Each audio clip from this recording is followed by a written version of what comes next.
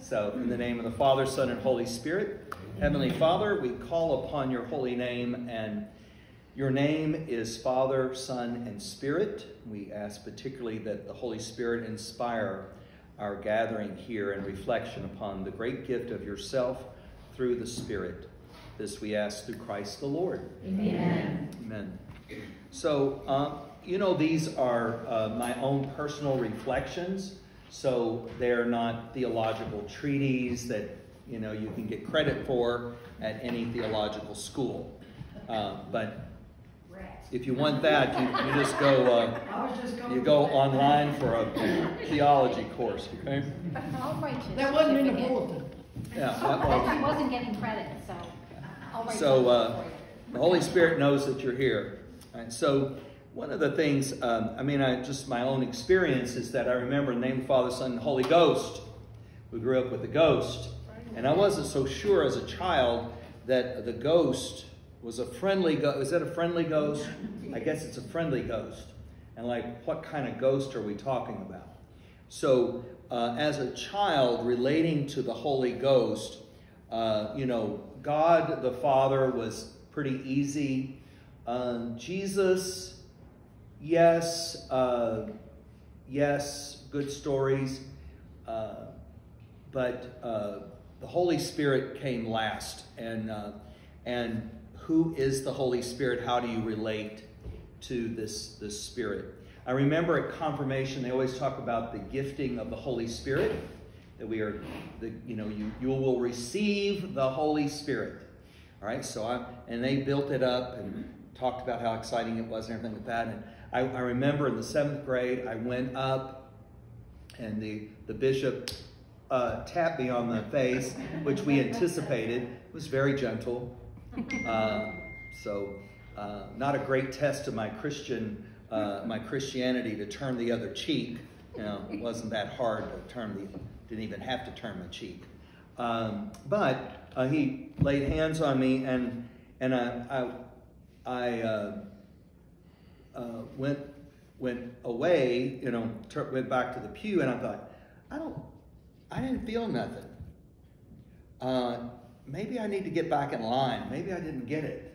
You know what I mean? It was like, when am I supposed to get the Holy Spirit? What did it work? Am I worthy? What went wrong? Because I had this expectation, because the church proclaims the gift of the Holy Spirit, and I wondered about it. And I wondered about it for quite a while. So that is my early experiences of the Holy Spirit. And then, of course, I was ordained and the bishop laid hands on me. Now, I felt something then. All the priests were asked then to lay hands upon the newly ordained. And a spiritual sense of being blessed, being prayed over but blessed, and a feeling of peace and power was a powerful experience. I began to understand and identify the Holy Spirit. So the Holy Spirit is always present. It's a matter of recognizing the Holy Spirit. One of the things that Paul says is no one can call Jesus Lord except in the Holy Spirit. So is Jesus Lord? Do you believe that Jesus is the Lord of heaven and earth? That he is the Lord our God, the image of the invisible God? Is he present? Is Jesus in this room right now? Do you sense that? Do you feel that? Do you believe that? Yes, indeed. Yeah. Well, only in the Holy Spirit can you know that. If you know that, if you believe Jesus is present, then you have the Holy Spirit, because you cannot know it apart from the Holy Spirit. That's the only way you can know the risen Christ and that he is our Lord. that he is powerful, that he is, that's the only way. So you say, well, I've never experienced the Holy Spirit. I said, well, first you have to ask yourself, is Jesus Lord? I mean, do you believe?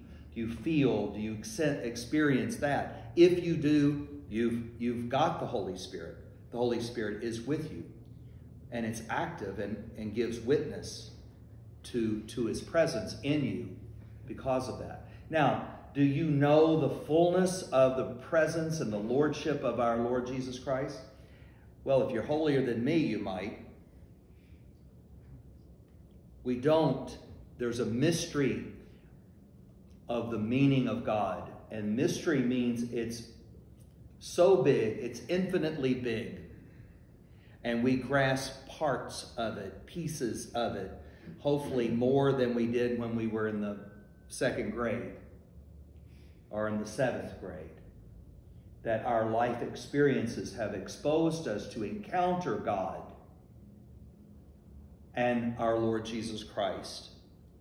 And so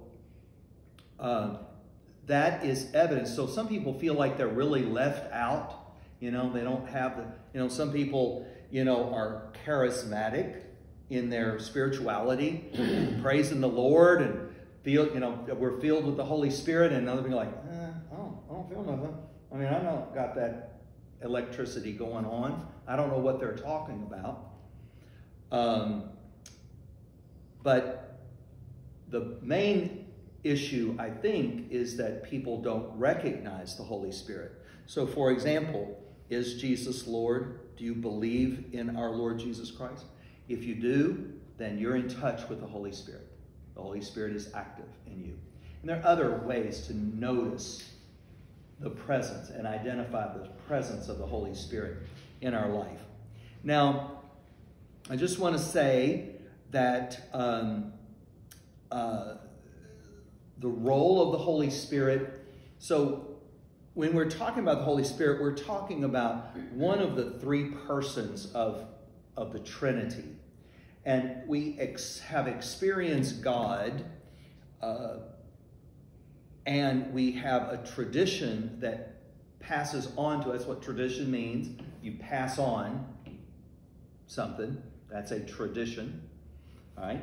So from one person to another, one generation to another, the tradition has been that, that God is Trinity, Father, Son, and Spirit is a community of persons.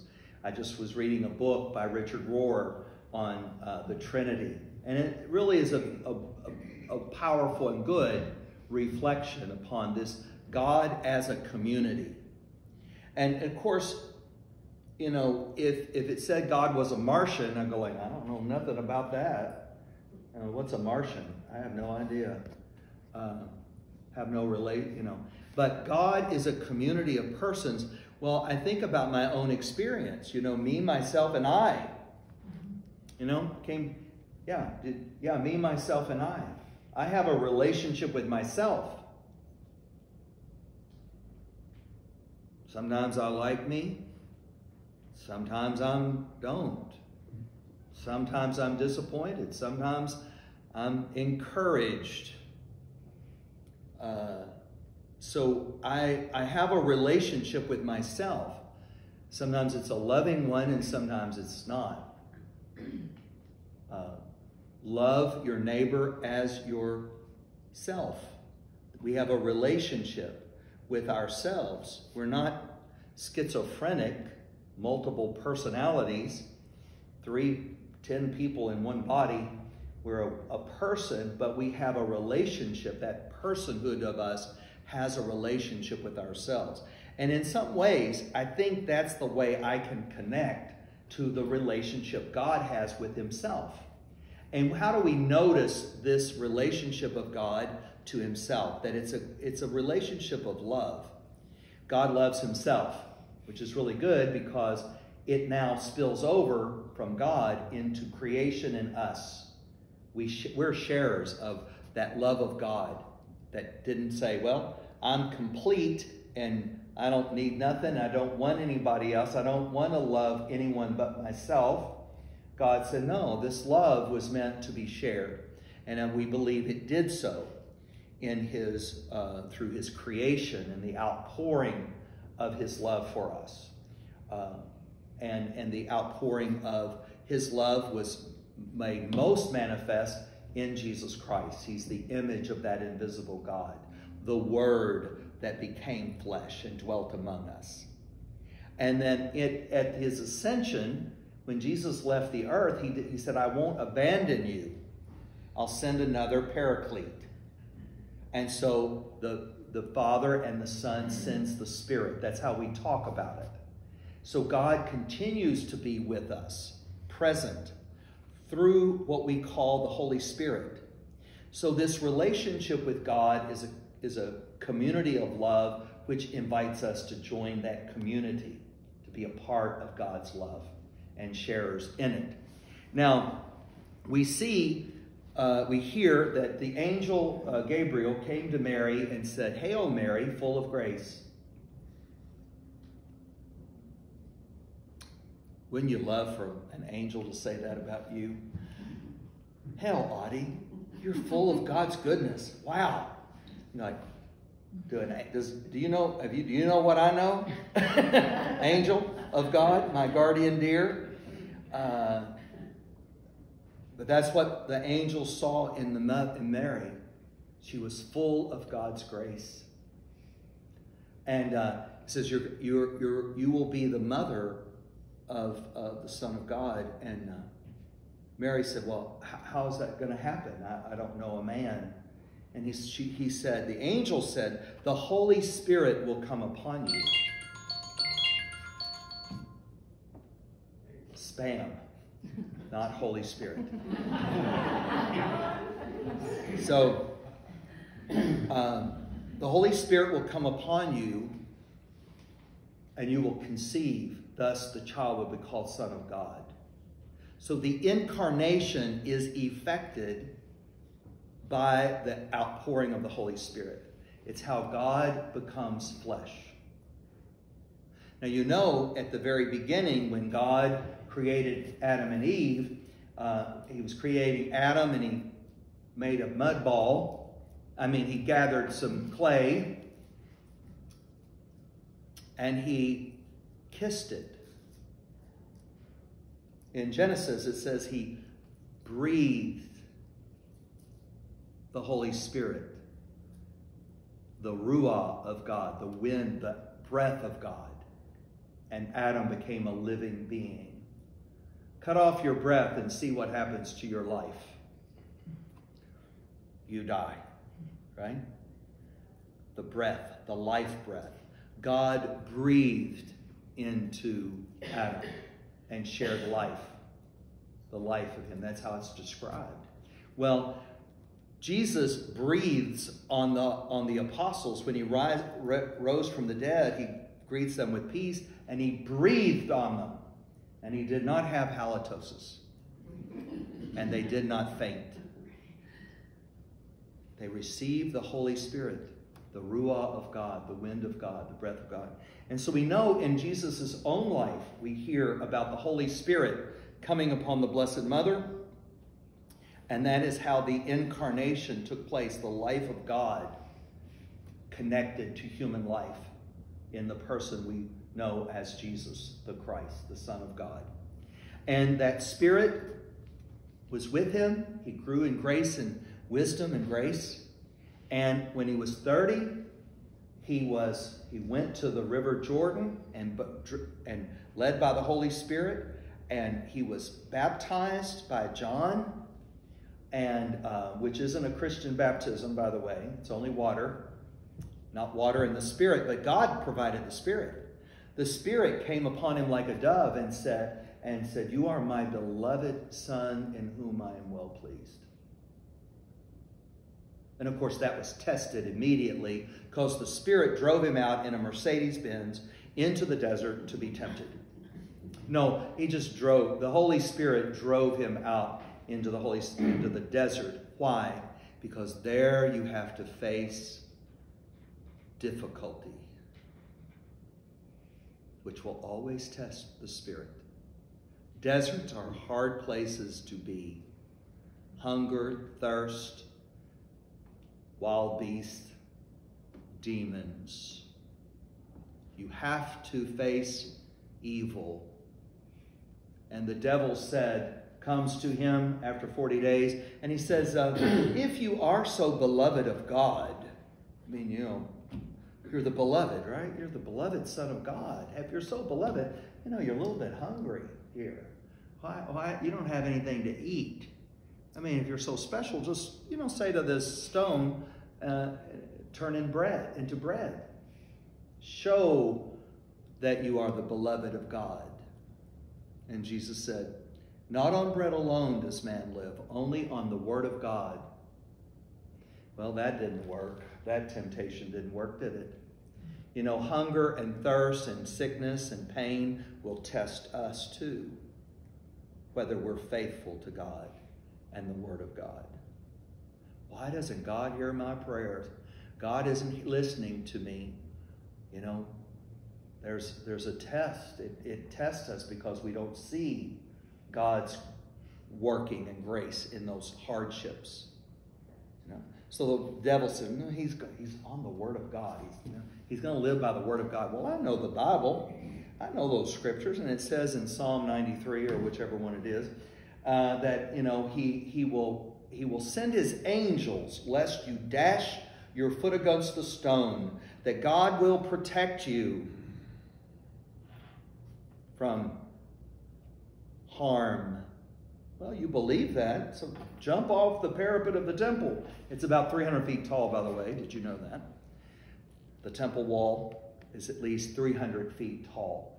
The Romans leveled the temple only the first 150 feet. They couldn't move at all.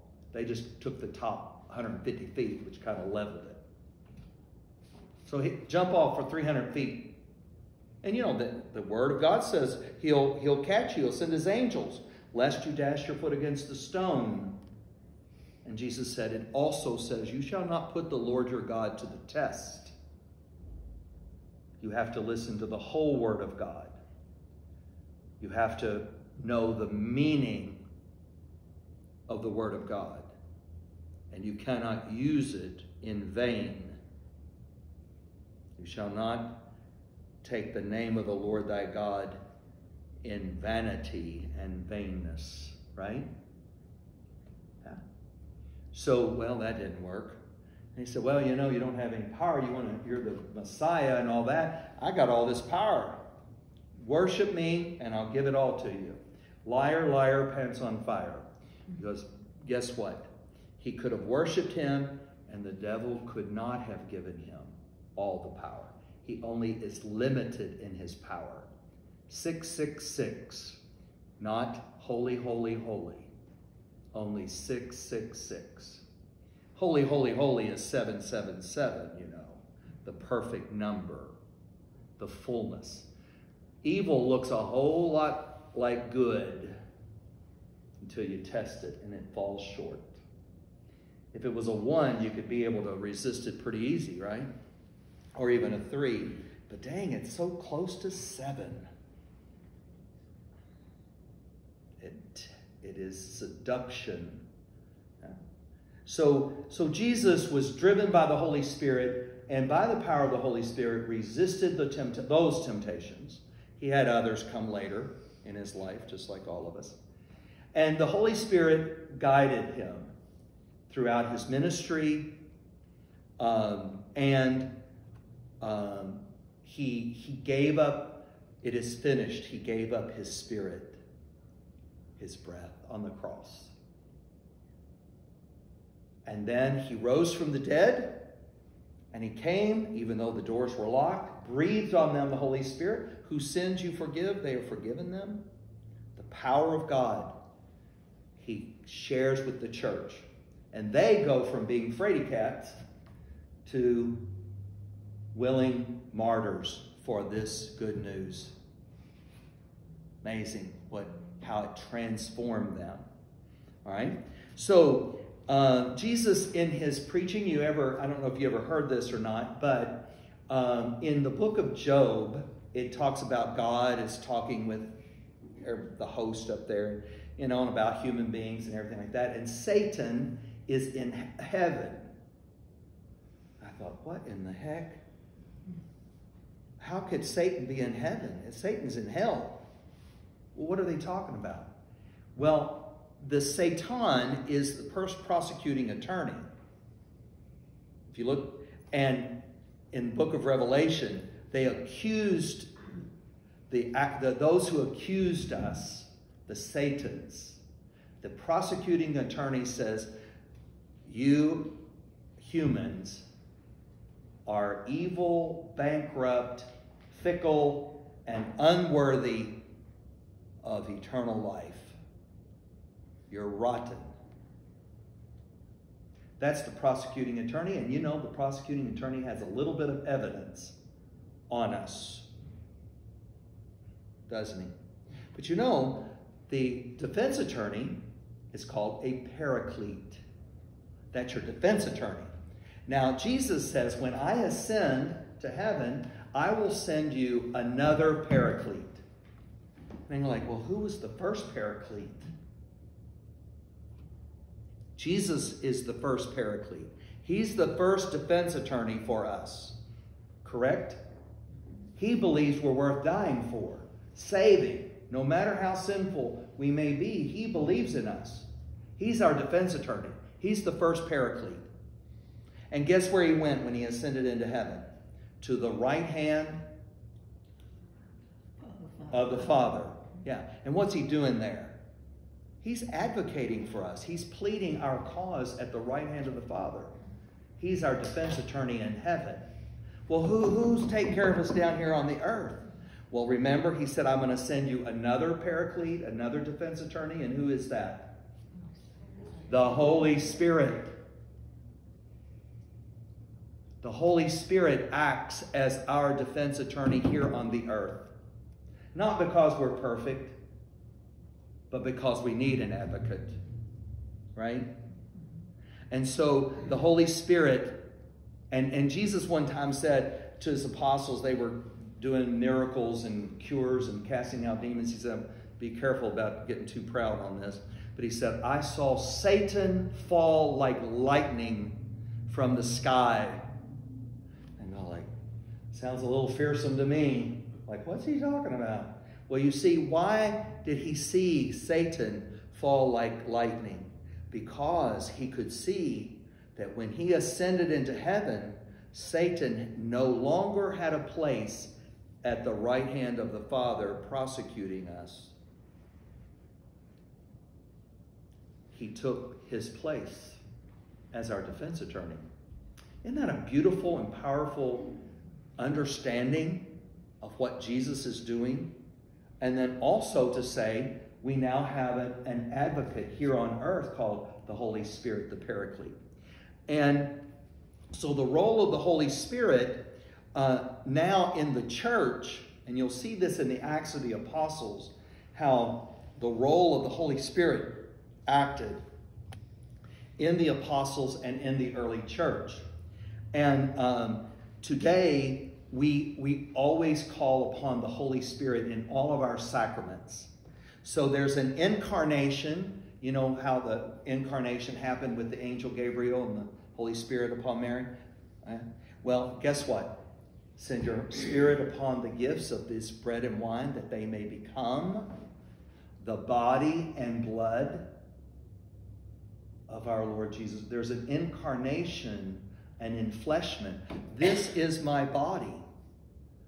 The power of the Holy Spirit makes the body of Christ, the resurrected body of Christ, present to us, and we can share it. And why would God want us to share his body? It's eternal life. He shares his life. We are the body of Christ. We become the body of Christ. We're nourished by the body of Christ. That's why he wants us to eat his body and drink his blood, so that we share his life now and in eternity. And it's by the power of the Holy Spirit that this bread and wine becomes the bread of life, the bread from heaven. Isn't that powerful? And you know, when I forgive sins, you should see my muscles. Yeah, don't look at them, please, because they're not that big. I used to lift 200 pounds of feed, put it right up over my head. Now I can't. It's the power of the Holy Spirit shared with us that we become an instrument of. And so I call the Holy Spirit upon the bread and wine, acting in the name of Christ, called as priest. And you are instruments of the Holy Spirit too. It's not just the priest thing. It's all of us who are gifted with the Spirit. We're called to be instruments of that. So anyway, for the forgiveness, every sacrament, there's a laying on of hands. It's the action that calls to mind the coming of the Holy Spirit, the invocation of the Holy Spirit upon them, because that can not only connect us to the life of God in this Holy Communion, it can forgive our sins, it can heal our mind, our body, and our soul through anointing and the laying on of hands. And you know, for myself personally, I feel the Holy Spirit and more. When I lay hands on people, sometimes I feel resistance. And you think, why in the world would any of us resist the Holy Spirit? We all resist the Holy Spirit. It's called sin. I'll do it my way. So all of us are resistant, no matter what degree are we resistant. And sometimes when I've laid hands on people, they're almost like a blockage there. It's like, ooh. Now, I'm not judging that person. They just might not be ready or something. I don't know what the problem is. I just can feel it. But I can also feel, like I can sometimes feel when they let go. And the Spirit, the feeling flows. There's a flow. It's really quite amazing. I didn't know anything about that growing up that I can remember.